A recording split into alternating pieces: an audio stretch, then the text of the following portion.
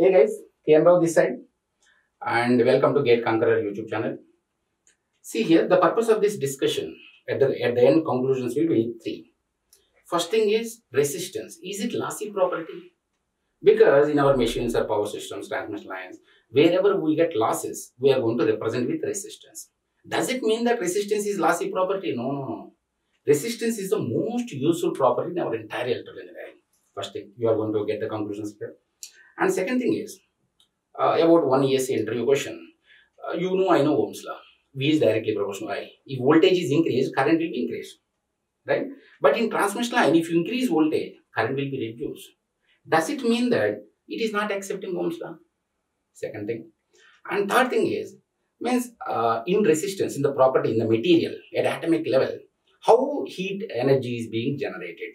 Okay, it is going to absorb electrical energy and resistor is going to generate it is going to absorb electrical energy and it is going to deliver heat energy resistor, not resistance, resistor. Okay, before going further, let me share my details. I'm Rao and by GATE 2021, I completed 20 years of training GATE students and I worked in the best institutes only previously. Kind of Medis I worked, DACE I worked, prior to that Vani and prior to that the engineering academy, many institutes. And the subjects I'm planning to take machines and networks, and in future I may add power systems also. Now coming to the point, if you use my code KNR10, automatically I'll get notified. Automatically you will come under my guidance. And there are two kinds of paid platforms in Unacademy. One is Plus and another one is Iconic. In Plus you are going to get live lectures, crash courses, and kind of weekly tests, doubt solving will be there, rank improvement will be there. And some guys are asking me in this particular channel, will it be like entertaining Hindi lectures also? No, means our channel is meant purely for English. Okay. Anyway, in Unacademy App, you are going to get both lectures, English and Hindi. Now, if you think of Iconic subscription, which is super set, which is bigger, whatever you are going to get in Plus, same thing you are going to get here also, and you are going to get personal coach who will guide you. Achiever, he's an achiever and who is at your age range. Okay, so he can guide you properly whenever you are demotivated and all. He can plan your study plan, he can give, and personalized test analysis can be provided. Along with that, brochure sessions will be there and study meters also will be there. And if you use my code KNR10, for 12 months for 12 months you are going to get for 27,225 subscription, and for 18 months 34,650, and for 24 months it is going to be 39,600. And if you think of Iconic subscription, again if you use my code, you are going to get 10% discount and you will come under my personal guidance, and it is going to be 40,500 for 12 months and it is going to be 54,000 for 24 months. And they thought of increasing fee structure from July 1st onwards, but they postponed after huge demand from students. At any point of time, they can increase the fee structure, and we don't have that much great time also for GATE. Means hardly 7-8 months. We have to practice. We have to start our sessions very soon. Try to subscribe soon. And here there are two batches. Lakshya batch will be there and Arohan batch will be there. Lakshya batch is meant for GATE and ESE 2022, or Arohan batch is meant for GATE and ESE 2023. Obviously, topmost educators are, means as of now in India, best educators are working with Unacademy. I can say Ankit Goyal, Suresh sir, Baby Reddy sir, like Varun Srivastav sir. Most of them, like I worked with them some time back. And for EC also, Lakshya batch, this batch, and all are very prominent faculties, right? Vishnu sir. And this is about test series.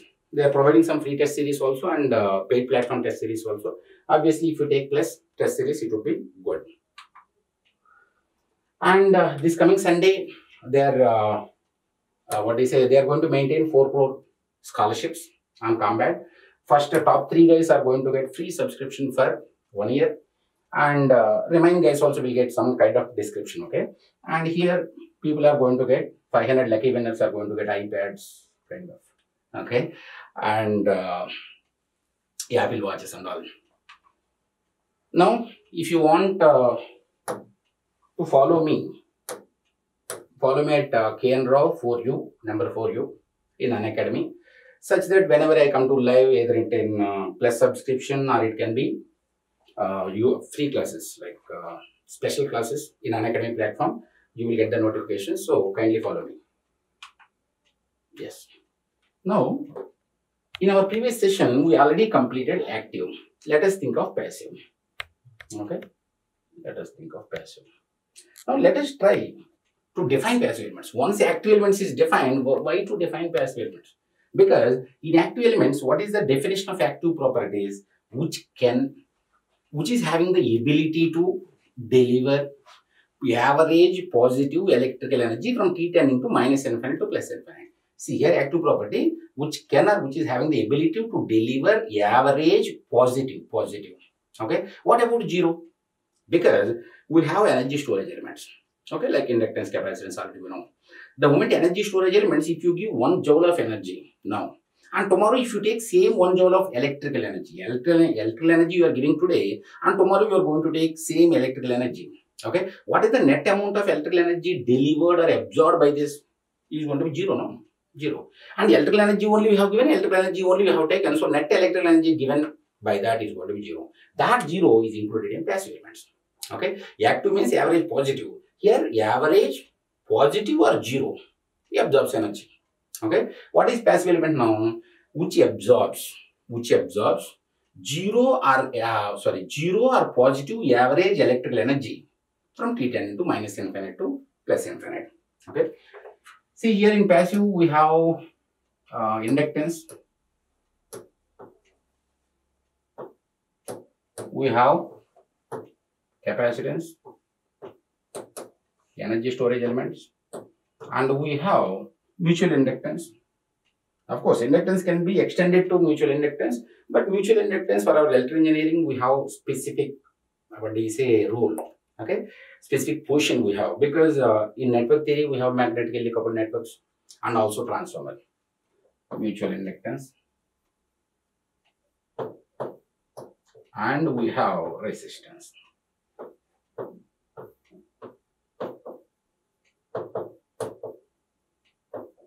And resistance is the only power absorbing element. Let us start. Okay, resistance, meaning that we are supposed to learn about Ohm's law. Okay, you may think that Ohm's law you know, but kind of we have to answer some kind of interview questions and all, right? Now, what is Ohm's law? Before starting about Ohm's law, let us try to understand about electrical conductor and insulator. Okay, if I have center nucleus and kind of all electrons will be rotating around it. Okay, now by doing something, if you can bring these valence electrons outward, meaning that it's electrical conductor. Okay, now whatever you do, these valence electrons are tightly bonded to the nucleus, such that these valence electrons you cannot bring them out. Insulators. Okay, now in conductors, because Ohm's law is defined for conductors only, not for insulators or semiconductors. Okay, now these particular valence electrons in an electrical conductor you can bring out, because these valence electrons are very loosely bonded to the nucleus. Okay, now coming to the point, maybe let me think of some copper, atomic number of 29. Okay, now see here everywhere, like we are going to have nucleuses, and if you think of valence electron, that 29th electron valence electron will be there, no? That particular 29th electron already will be out of the orbit only. It will not be attached to the nucleus at all. So those valence electrons, that 29th electron can travel like this. Okay, so when that 29th electron is moving from here to here, okay, to the top, can't it have electrical current? No, because here downward, or whatever may be the electrons going from left to right, the same number of electrons will be coming from right to left, such that over the cross section if you see, you don't get any electrical current. And this is called as, without having anything, okay, this is called as thermal velocity. Because we have to know this. If you think of thermal velocity, because drift velocity only we are going to consider, okay, that thermal velocity will be in the range of million meters per second. Okay, so in the range of 1 into 10 to the power of 9 meters per second. Every time it will be with thermal velocity, it will be vibrating. Okay, and if you think of nucleus also, depending upon the temperature, if it is at 25 degrees, or if it is at 40 degrees, or if it is at 100 degrees, thermal agitation will be there. Think for this also. Now, the moment you have these valence electrons, okay, if you activate this, for example, if you increase the temperature of this particular material, what will happen? Automatically, more vibrations will be there for this. Agitation will be there for the nucleus ions. Okay. Now, if I think of applying some sunlight, light energy also, these vibrations will become more. Okay.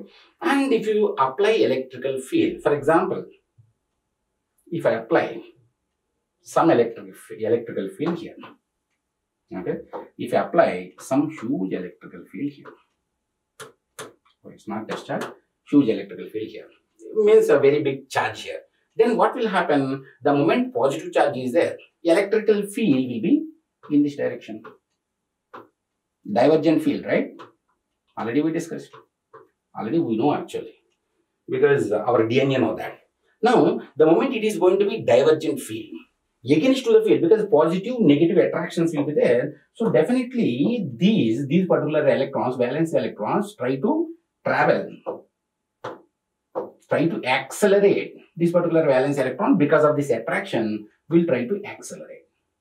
Okay, but net acceleration will not be, it cannot be accelerated from here to here. Of course, closed path I'm assuming. It's kind of, if I connect one battery here, electrical field is equivalent to, if I connect, electron should travel here. Kind of, if I connect one battery here, what is going to happen? Let us see. It's kind of equal to this. Then the moment I have electrical charge here, electrical field intensity, depending on the magnitude of intensity, these electrons will be accelerated.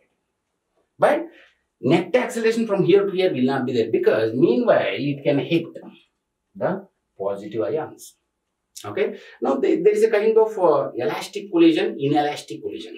Okay. Under normal state also, without connecting this blue, normal elastic collisions will be there. Elastic collisions in the sense kinetic energy transfer may happen, but net energy variation is going to become zero. Okay. But the moment this electron hit this positive ion, then what is going to happen? It is going to be inelastic collision. We say in physics, forget about it. We need not go much into material science or physics. So the moment I hit that, or electron hit that, this particular kinetic energy will be transferred to this particular ion. And that by completely. Then what will happen? Already with the thermal agitation, okay, it is vibrating, thermal vibration. Because of this extra kinetic energy, it is going to vibrate more. And then this particular electron loses its kinetic energy. Again, electric field is there, no? Again, it start accelerating. Again, it may hit this. Again, that particular electron may hit that positive ion. Then again, it is going to lose kinetic energy.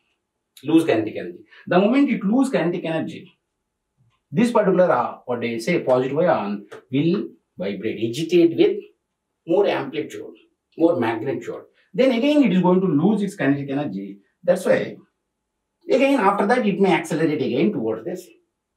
Getting my point, right? Now, point here is, the moment it's inelastic collision, the moment it is converted into more thermal vibrations, temperature of this particular material is going to be increased. Now, if you see the drift velocity, because slowly it has to move, no? If you see the drift velocity,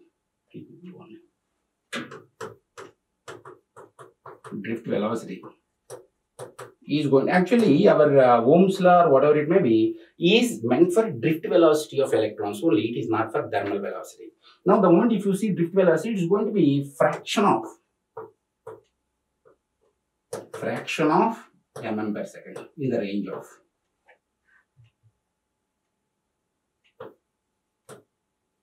Now, anyway, conclusion is very simple.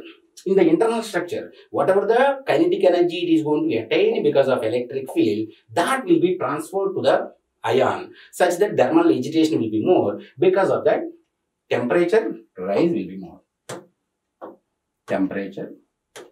Even the same kind of stuff will happen. For example, if I take one copper wire, And if I keep on heat that, if I keep on increase the temperature, depending upon the after absorption of the temperature, same situation is going to happen. Thermal agitation or magnitude of that thermal vibration is going to be more.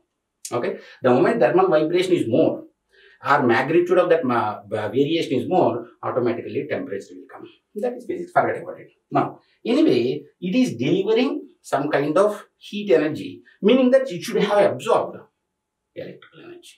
Because energy can be transformed from one, area to another area, one form to another form.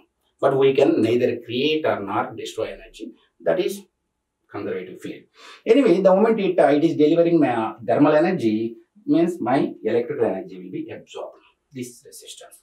Now, let us see Ohm's law in point form.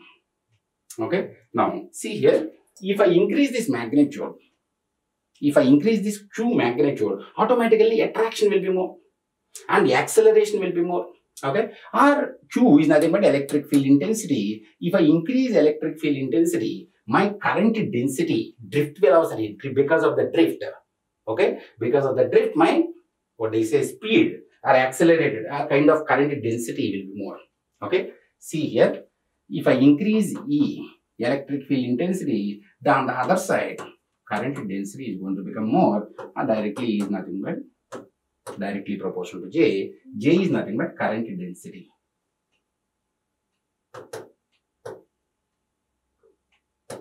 Current density. Okay. Now, or directly I can say J equal to sigma E. To derive this also in physics, some more formulas will be there. We need not bother about that. J equal to sigma E. E is going to be electric field intensity.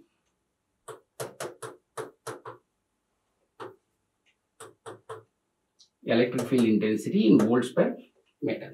Okay. Now J E will be in amperes per meter square. Okay. And sigma is going to be Siemens or Mohs. Siemens per meter. And E is going to be volts per meter. Okay. Normally I love to play with dimensions. Okay. See here.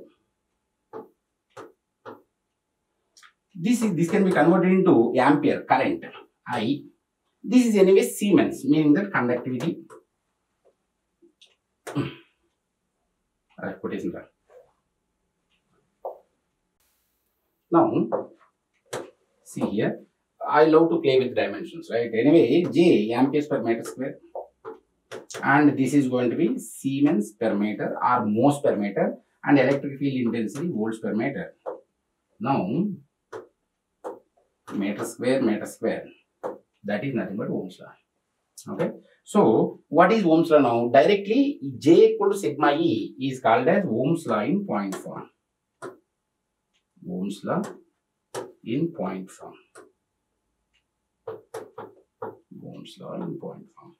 And see, yes, Mohs or Mohs divided one Y inverse is going to become Ohms and VI. So, this is going to be I for DC, or let me use small case letters.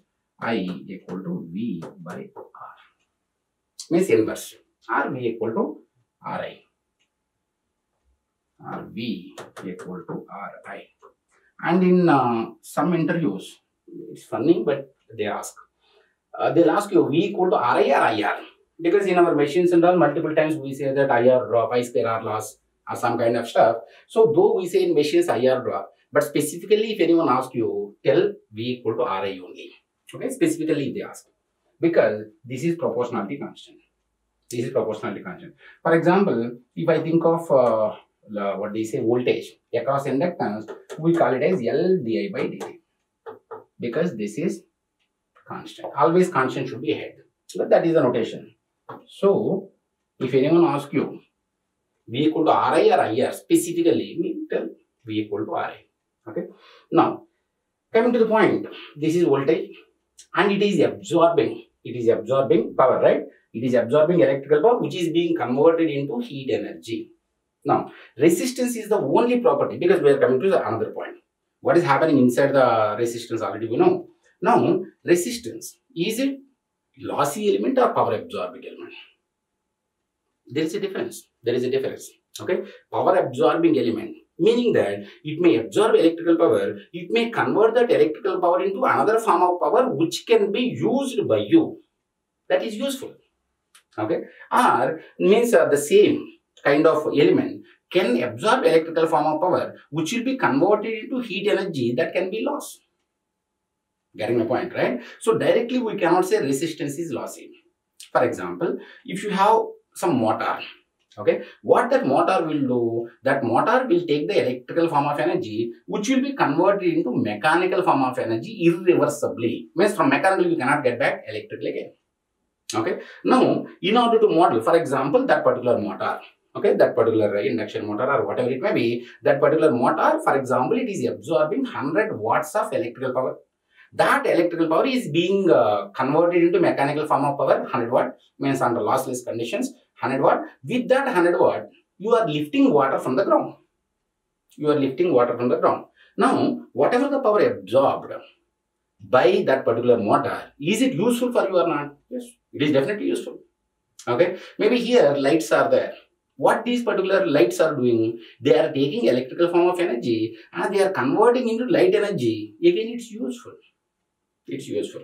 Now, let me think of your, maybe at your home, water heater will be there, no? Water heater, geyser, whatever it may be. Water heater, if you switch on, that particular thing is going to absorb electrical form of power, which will be converted into heat energy.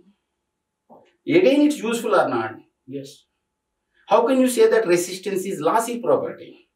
Okay, because in your water heater at your home, it is actually taking electrical form of energy and actually it is converting into heat energy only. So inside resistor only will be there. Okay, I'll tell you the difference between resistor and resistance. If you think of resistor also, that resistor may take electrical form of energy, may convert that into heat energy that can be utilized by you. No, that can be utilized by you. In that case, can you say whatever may be the power absorbed by the water heater at your home, lossy? Oh. And in our India, not only in our India, in complete world, so many gigawatts of power. Okay, so gigajoules of energy, this much of huge energy is being developed for whom? In order to be absorbed by our customer utilities. Right? So that your customer utility can be ceiling fan, your customer utility can be lamp, or your customer utility can be induction motor, or whatever it may be. Okay, ultimately we are producing this much amount of huge energy to be consumed by consumer. No? Now how consumer is going to consume? He is going to take electrical form of power, which will be converted into mechanical energy in your ceiling fan, which will be converted into light energy in case of your lamp, and we are enjoying the comforts. No, so power absorbed by our utilities cannot be called as lossy. Now, okay, utilities, forget about it. My utilities are going to take electrical form of energy which will be converted into non-electrical form irreversibly. Because from lights, for example, this particular lamp is there. This lamp is taking electrical form of energy which is being converted into light form of energy. From this light, can I get back electrical form of energy? No, irreversibly. Now, in our entire network, we have basic properties, right? Already, active elements are there. Active elements are can deliver. Forget about it. Now, let us think of passive elements. If you think of inductance, capacitance, mutual inductance, these three are energy storage elements. So, whatever the energy they are going to take, it will give you back the same, reversible. But resistance is the only one property which can absorb electrical form of energy, which can be converted into non-electrical form, not heat. Okay, if you think of practical resistor, that's what we should understand properly. Resistor is different, resistance is different. Now, resistance, if you think of, which is going to take electrical form of energy into non-electrical form only, we can say. Now, that non-electrical form can be light here, or can be ceiling fan, or can be your induction motor, or whatever may be the motor. Okay, electrical to non-electrical, because the moment, for example, if I say resistance is meant for electrical to heat only, because resistor is doing that. Now, in order to consider electrical to mechanical, which element we have to consider? Resistance only. So, resistance is not at all lossy. Resistance is the most useful, because by having resistance only,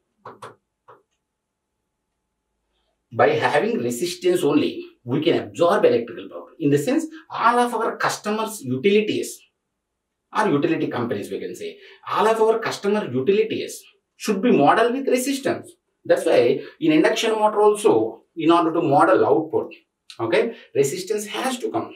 Some virtual resistance, we say, whatever the resistance is being absorbed by that resistance will be converted into mechanical form, we say.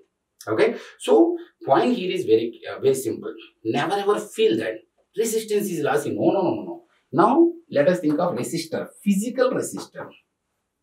Because this is property. Physical resistor you can consider which will transfer electrical form of energy to heat energy.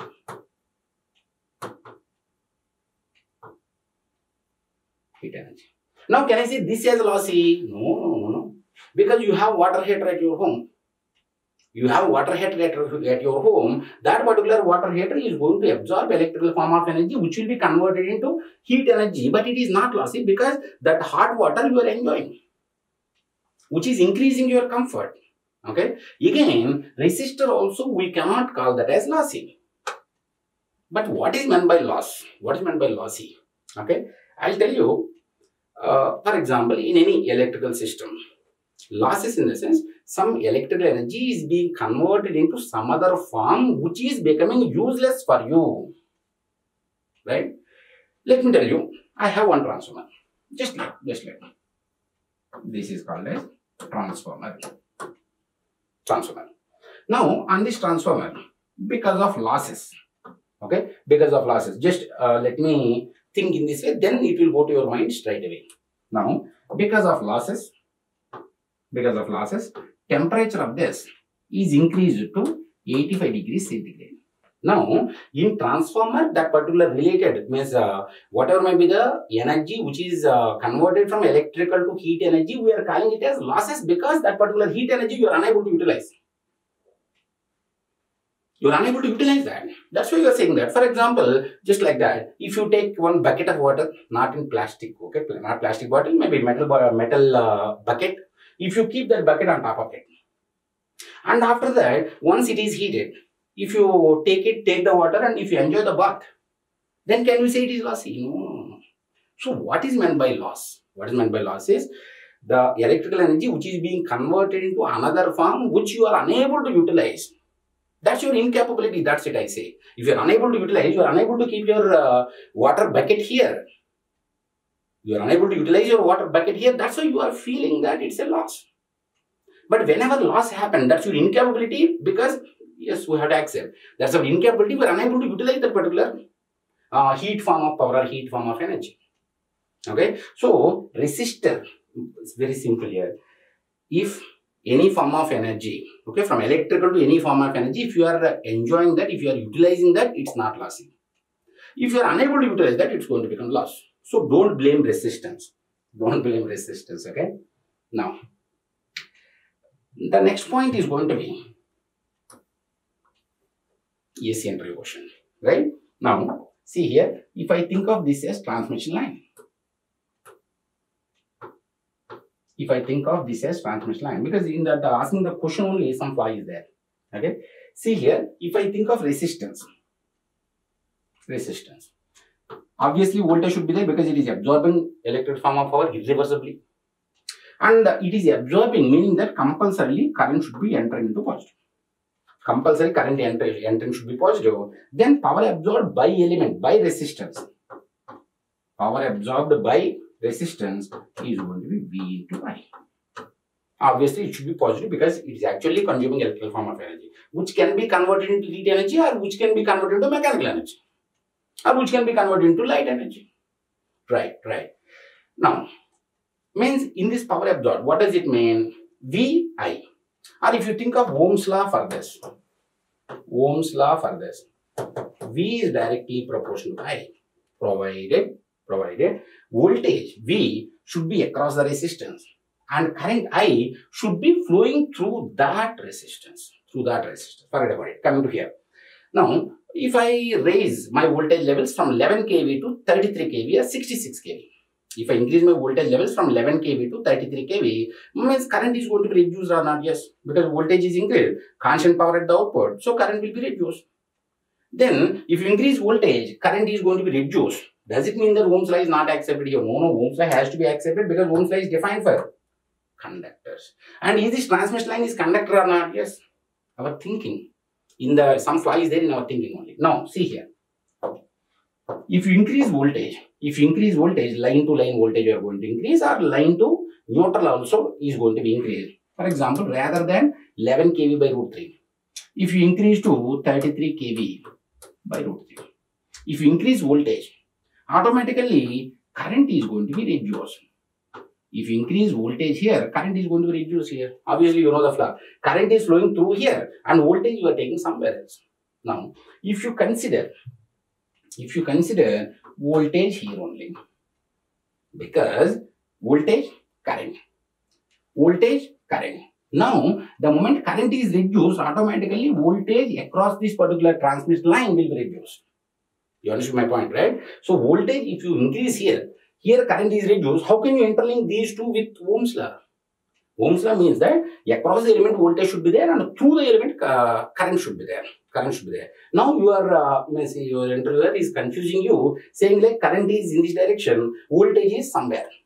No, if current is in this direction, voltage across that transmission line should be taken that way. If current is reduced, voltage will be reduced. So, V is directly proportional to I is valid for our transmission line also. Okay, and we'll meet in next session. Beautiful sessions we are going to conduct. Kindly subscribe, like, and share this content. That's it. It will be motivating for me. Thank you guys. Thank you very much.